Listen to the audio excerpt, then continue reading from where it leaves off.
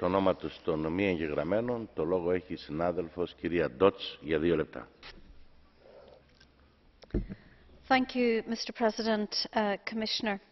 This joint debate covers 4 important components of fisheries policy, and at the outset I would like to applaud the rapporteurs for their hard work in progressing these matters through the Fisheries Committee. The new Common Fisheries Policy, when it arrives, will have a bearing on every one of the subjects. A discard ban, maximum sustainable yield and regionalisation are all issues that have come to the fore as the reform has progressed. Coming from Northern Ireland, I want to highlight the importance of the small-scale fleet and the work that the rapporteur has done on this particular report. However, I want to pose for me a very important question for the Commissioner and for colleagues here tonight. And I want to focus on an aspect of the reform that I think is absolutely pivotal to a successful reform, and that is the issue of regionalisation. We all agree that regionalisation is important. It is important for streamlining bureaucracy and management. It is important for the more efficient protection of fish stocks.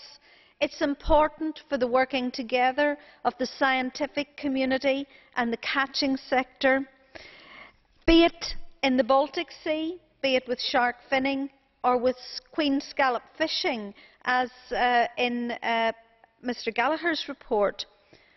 What I would like to see is this Parliament reflecting in the weeks ahead on what it really wants from EU fisheries policy.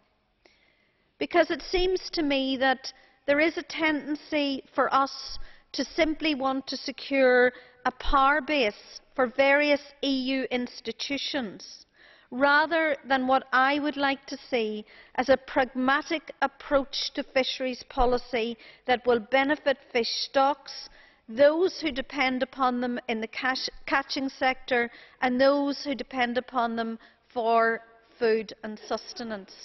Thank you. Ευχαριστώ πολύ κυρία Dodds. Ακολουθούν οι άλλοι εγγεγραμμένοι ομιλητές.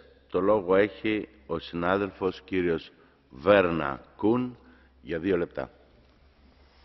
Danke, Herr Präsident, verehrte Frau Kommissarin! Als Berichterstatter für die Situation des Wildlachses in der Ostsee möchte ich mich in erster Linie